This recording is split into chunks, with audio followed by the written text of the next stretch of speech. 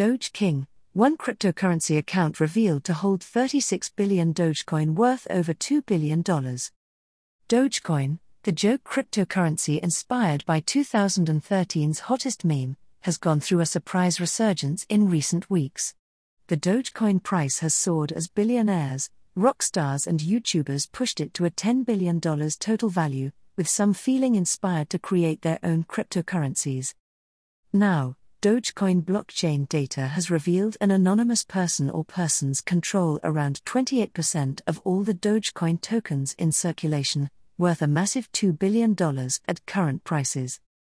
The Dogecoin address, which can be seen at dogechain.info website, holds around 36.8 billion Dogecoin tokens, received through 705 transactions.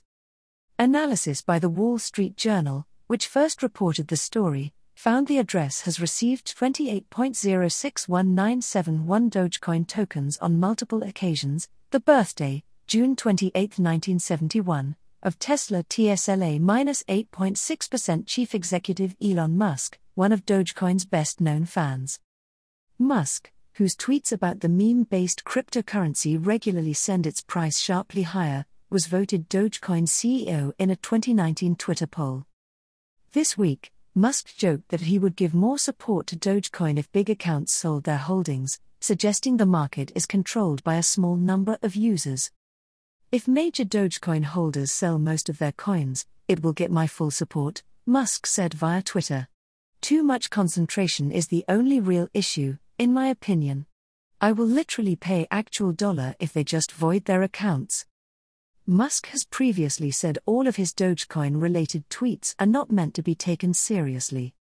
"Occasionally I make jokes about Dogecoin, but they are really meant to be jokes," Musk said last month, speaking during an interview on the invite-only chat app Clubhouse. The Dogecoin price has soared as Bitcoin, the original and largest cryptocurrency, has climbed to fresh highs, topping a total value of $1 trillion this week. Bitcoin's massive rally has been put down to emerging interest in cryptocurrency from Wall Street and governments flooding the financial system with cash to prop up economies in the wake of the coronavirus pandemic.